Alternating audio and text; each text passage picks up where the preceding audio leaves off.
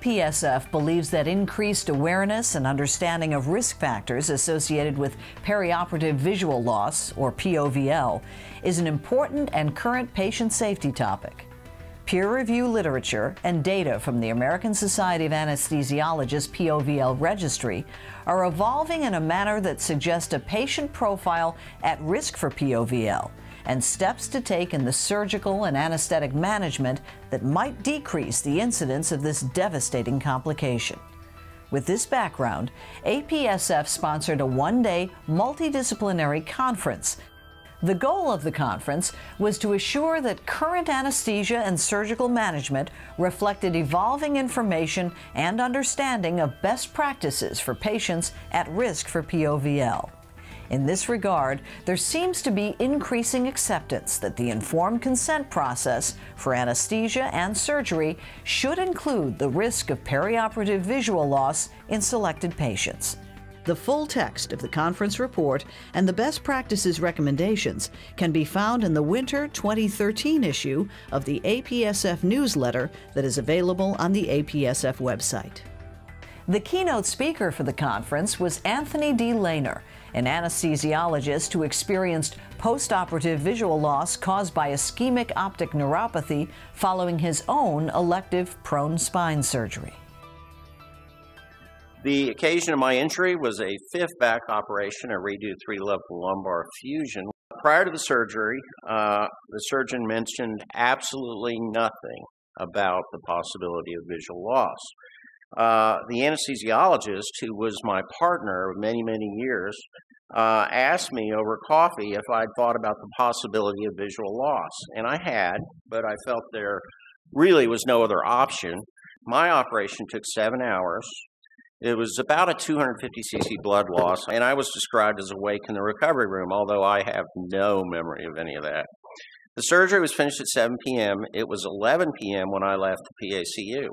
My first awareness was at 6:30 the next morning, and it was noon before I was awake enough to realize that the visual field defect in the upper part of my right eye was not due to lacrimal ointment. It was a true visual field defect involving the upper 70% of the right eye only. Would I feel the same way about the decision to have the operation if I was now blind? I don't know the answer to that. I really don't. May well feel differently.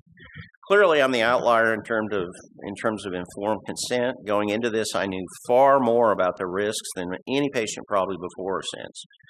But had I known nothing about the visual risk, I think that would have been a problem.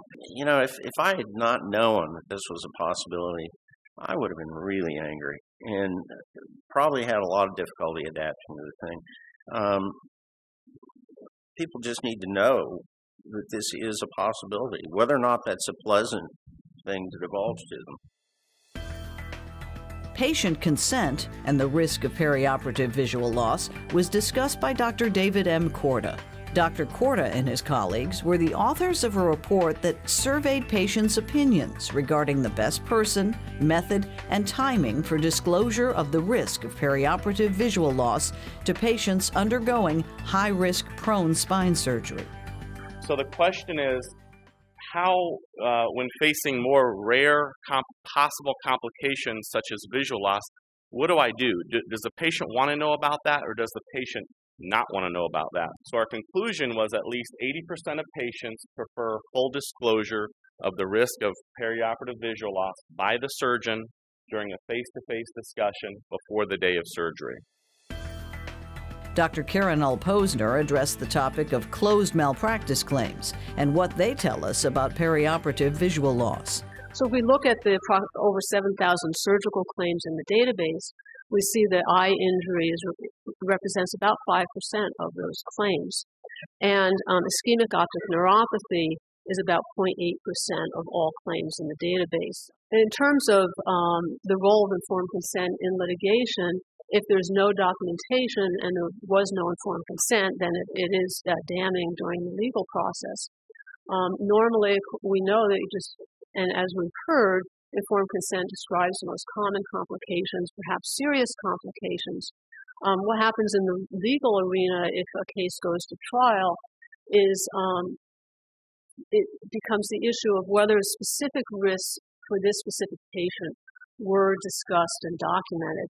So while informed consent really is the basis of a lot of malpractice claims because of this desire for wanting to know, for an explanation, when you look at the claims, it's usually the injury that's the major issue in the claim.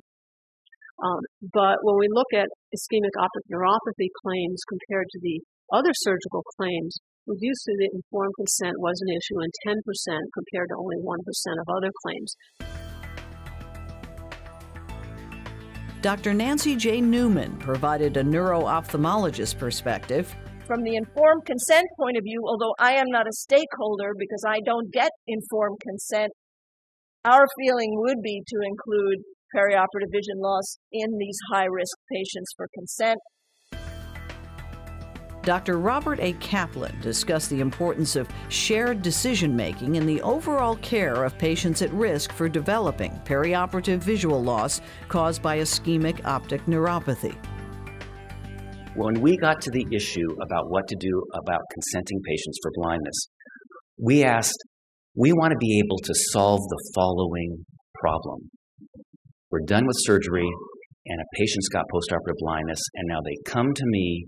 Only I had known about blindness, I wouldn't have had the procedure. So that's the problem that we set out to solve in our approach. We realized there were 4 concepts or principles, and these are the ones we use. First, we decided that we had to explicitly describe postoperative visual loss to the patient. It could not be subsumed in some other term or concept. It couldn't be subsumed under stroke or range of risks or something catastrophic. We decided that we had to explicitly describe it. Secondly, we described as a team who was going to step forward and bear the primary responsibility. And after discussing it as a team, our surgeons decided they wanted to have that primary responsibility. We also decided that it was important to check for understanding, because the only way we were going to be able to say to ourselves, we don't have a patient who's going to turn around and say, I didn't understand that, is we had to check for the adequacy of that discussion. And so the anesthesia team decided their role would be, on the day of surgery, to check with the patient to see if there was understanding that blindness was a risk of this procedure.